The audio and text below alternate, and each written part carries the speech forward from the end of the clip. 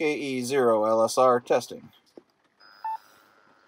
And we can hear the repeater in Roosevelt talking through this handheld.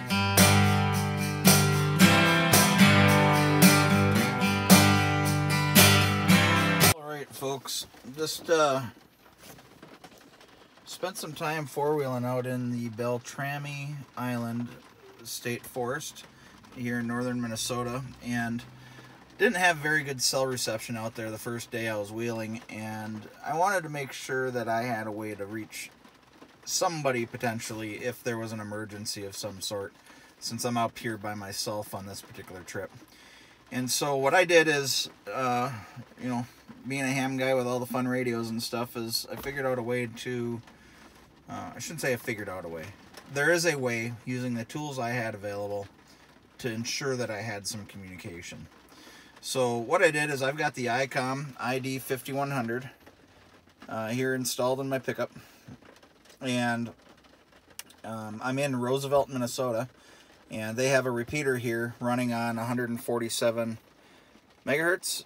Now that duplex is wrong. They actually are -6, and they are running a tone, but I bumped the controls so that doesn't show up that way there. And so I set this up to work in a repeater mode so that I could have my pickup truck, which could at 50 watts reach their repeater, and have my portable. I've got an ID-51, and that was going to be able to reach my pickup truck on 440 megahertz. So what I did is we tuned in. See if that's a little bit better. It is a little bit better. So what I did here is I set up, it doesn't matter which is which on the radio. So we set up 147 megahertz. We're going to go in and we're going to make sure our duplex and our tone. I know that they're running at 123 hertz for their tone, and their offset's going to be negative. So we're going to go ahead and change duplex to negative, and we're going to set tone to tone. And now duplex went back.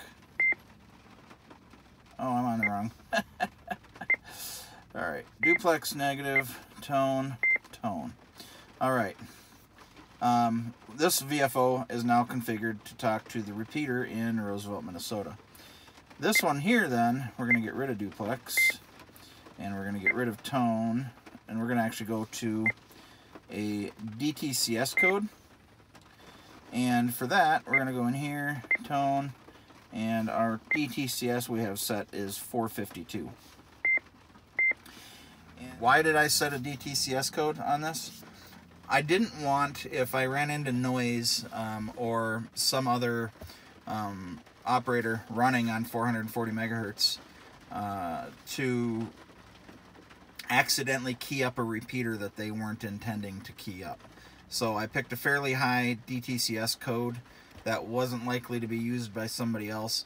Not as a security thing, but just me trying to be a good citizen and not key up a repeater on a frequency the repeater's not set up to run on, just for my own personal temporary use.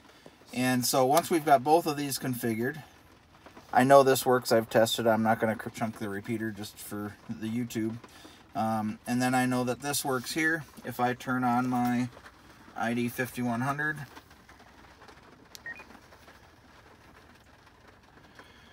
and there we are. If we go ahead and kerchunk this guy, all right. So then the next step is, this is a ID-5100A that has the crossband repeater function enabled. The ID-5100E, the European model, has a diode in place that prevents crossband repeater. There are a number of other YouTube channels out there that show you how to do that, but if you've done the Mars cap mod on this, it's just another one of those diodes that you Europeans need to remove to enable the crossband repeater. So what we do here now is we go into menu, we go all the way down to others. Sorry, that's kind of hard to read there. We go to others, Go to repeater mode. We go to repeater mode. Enter repeater mode. Yes. And then I'm going to go ahead and kerchunk this now. And hopefully it's not too loud here. We're gonna turn the volume basically all the way down for now. And then I'm going to operate on this guy here. KE0LSR testing. And we can hear the repeater in Roosevelt talking through this handheld. KE0LSR clear.